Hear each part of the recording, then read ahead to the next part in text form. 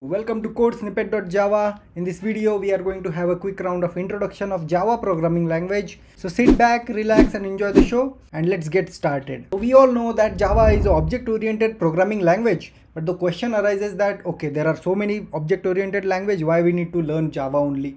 Java is one of the top 3 most popular programming languages, first of all, and it's extremely flexible, it's platform independent. You can run it on any operating system, be it Windows, Mac, Linux, anything, right? Java is widely used, so every other organization is building their projects in Java only.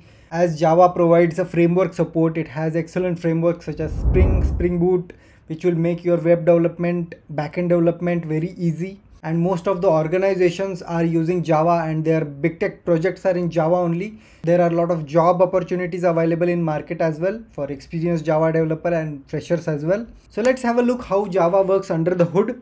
The Java code that we write is a high level language, right? So this is something that a human understands, right? So for example, we write classes, main methods, print statements and everything, and that has .java extension, right? Now this Java code is not understandable by machine, right?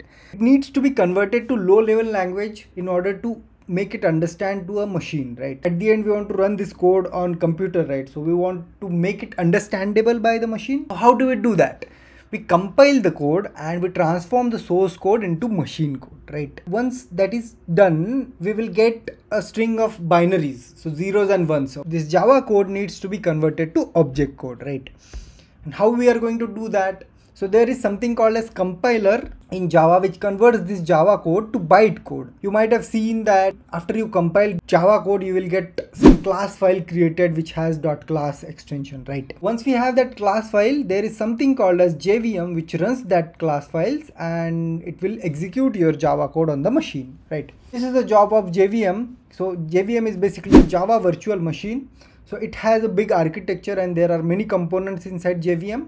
JVM architecture I am going to cover in the next video, so stay tuned for that. If you like the video, do subscribe and hit the like button.